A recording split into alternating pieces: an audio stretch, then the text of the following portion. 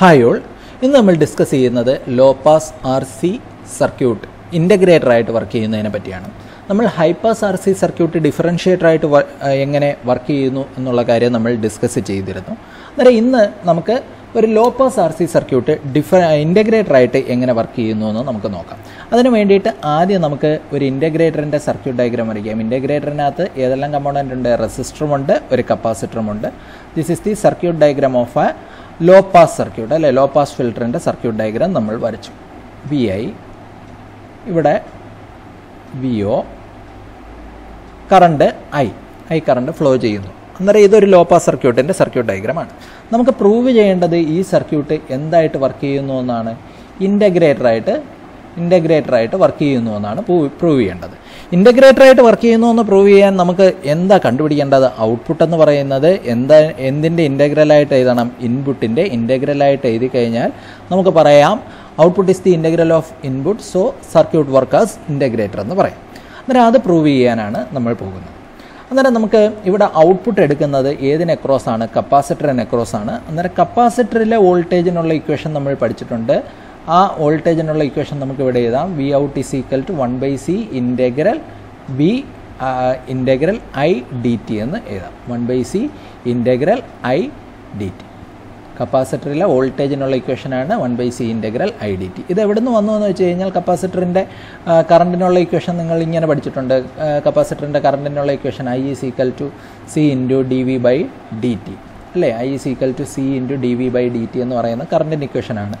ഇതിനെ ഒന്ന് ഇൻ്റഗ്രേറ്റ് ചെയ്താൽ integral I dt is equal to C into integral I into ഈ dt ഇങ്ങോട്ട് എടുത്തു. Integral I dt is equal to C into എന്താണ് dV, ഇൻ്റഗ്രൽ ഓഫ് dV എന്ന് എഴുതാം. ഇതിനകത്തുനിന്ന് നമുക്ക് ഇതേപോലെ എഴുതാം. Integral I dt is equal to C into V എന്ന് എഴുതാം. ഇൻ്റഗ്രൽ ഓഫ് dV V എന്നെടുത്തു കഴിഞ്ഞാൽ നമുക്ക് ഇതിനകത്തുനിന്ന് V is equal to 1/c integral I dt എന്ന് എഴുതാം. ഈ ഒരു രീതിയിലാണ് ഇങ്ങോട്ട് വരുന്നത്. അതിൻ്റെ ഒന്നും കാര്യമില്ല. നമ്മൾ ജസ്റ്റ് നിങ്ങളിതാ ഈ ഒരു ഇക്വേഷൻ അറിഞ്ഞിരിക്കുക. എന്താണ് നമ്മളെ കപ്പാസിറ്ററിൻ്റെ ഔട്ട്പുട്ട് വോൾട്ടേജിൻ്റെ ഉള്ള ഇക്വേഷൻ എന്ന് പറയുന്നത് നമുക്ക് V out is equal to 1/c integral I dt എന്ന് എഴുതാൻ പറ്റും.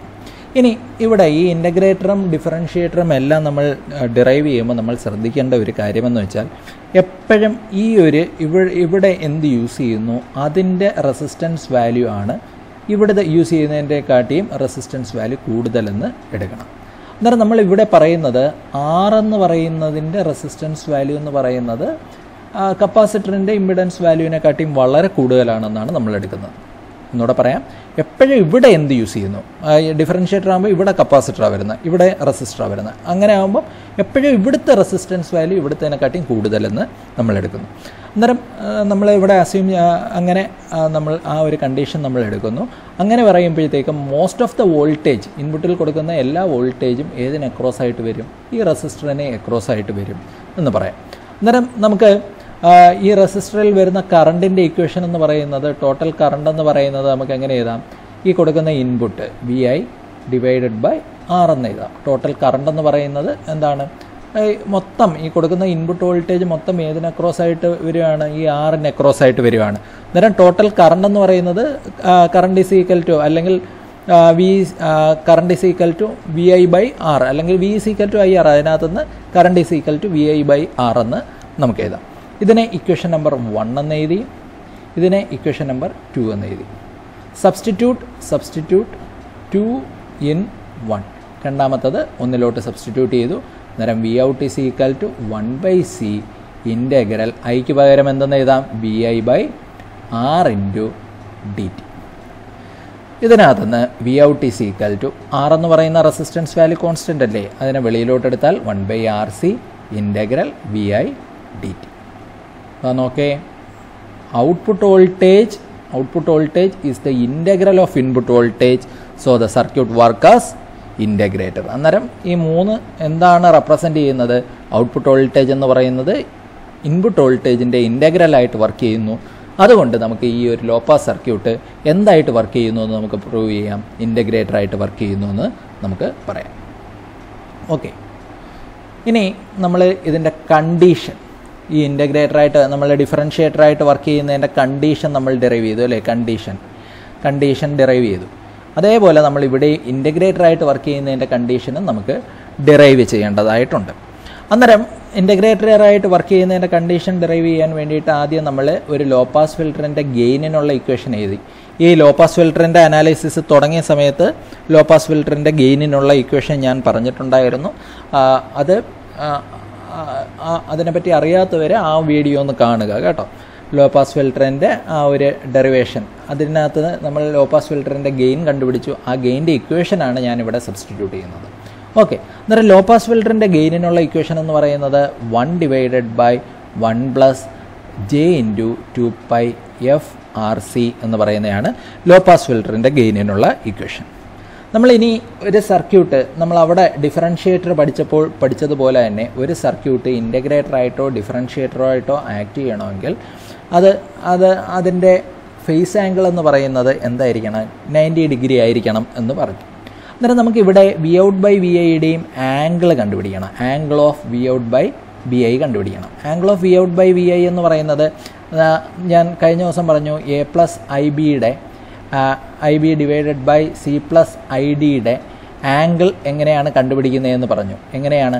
Tan inverse of B by A minus tan inverse of C by D by C.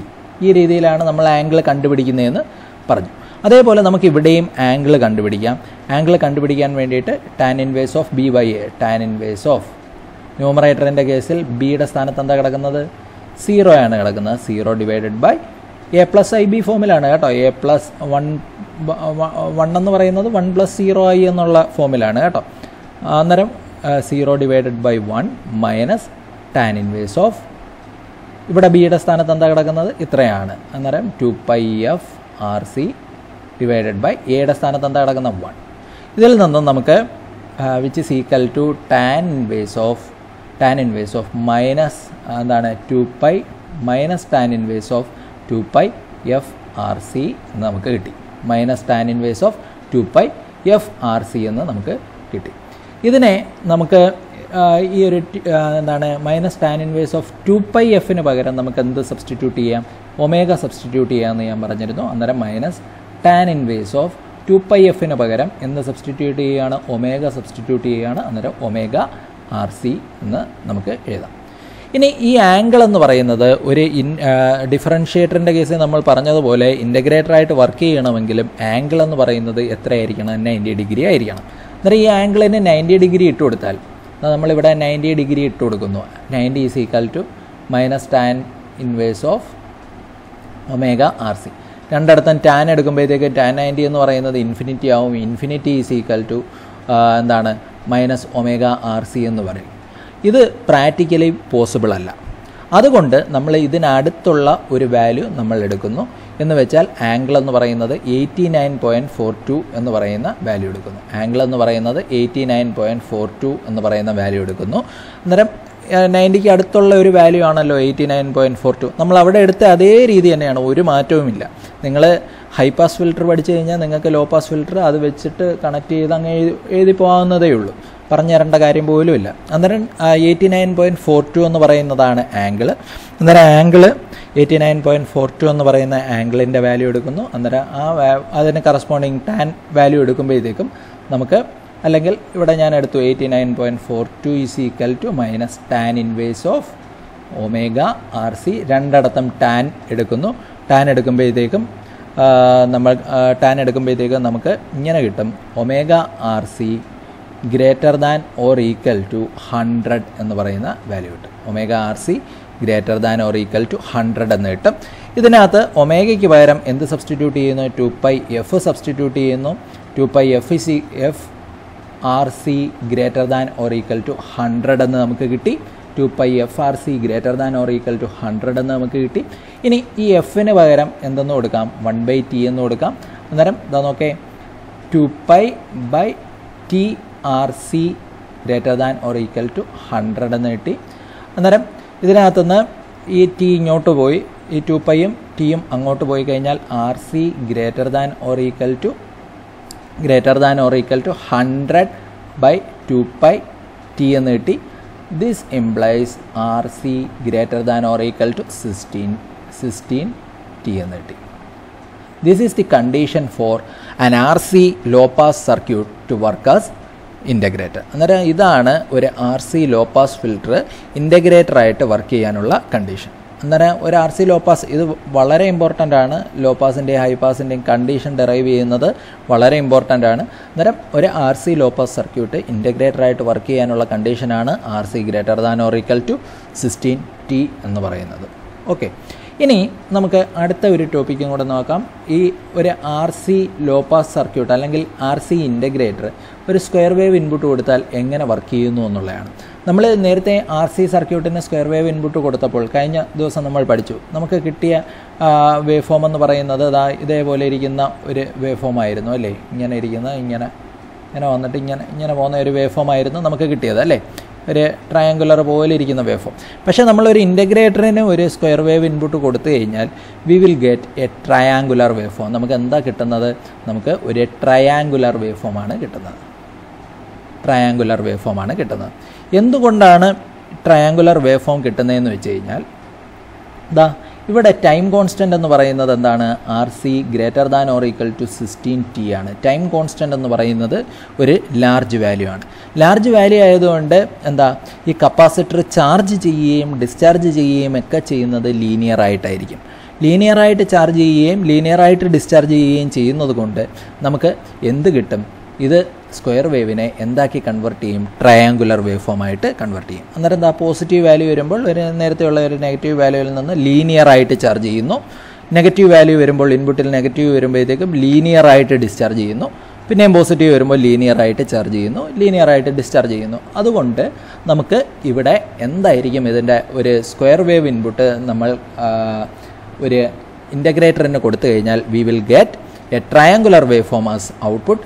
Since the RC time constant RC is greater than or equal to 16T എന്ന് വെച്ച് കഴിഞ്ഞാൽ time constant എന്ന് പറയുന്നത് ഒരു large value ആണ്. അതുകൊണ്ട് capacitor linear ആയിട്ട് charge ചെയ്യുകയും ലീനിയർ ആയിട്ട് ഡിസ്ചാർജ് ചെയ്യുകയും ചെയ്യുന്നു. So we will get A triangular wave form as the output. അന്നേരം ഇത്രയേ ഉള്ളൂ ഇന്ന് നമ്മൾ ഡിസ്കസ് ചെയ്തത്. ലോ പാസ് സർക്യൂട്ട് എങ്ങനെ ഒരു ഇൻ്റഗ്രേറ്റർ ആയിട്ട് വർക്ക് ചെയ്യുന്നു എന്നുള്ളതാണ്. എല്ലാവർക്കും ഇന്നത്തെ ക്ലാസ് മനസ്സിലായെന്ന് കരുതുന്നു. അടുത്ത ക്ലാസ്സുമായി കാണാം. See you.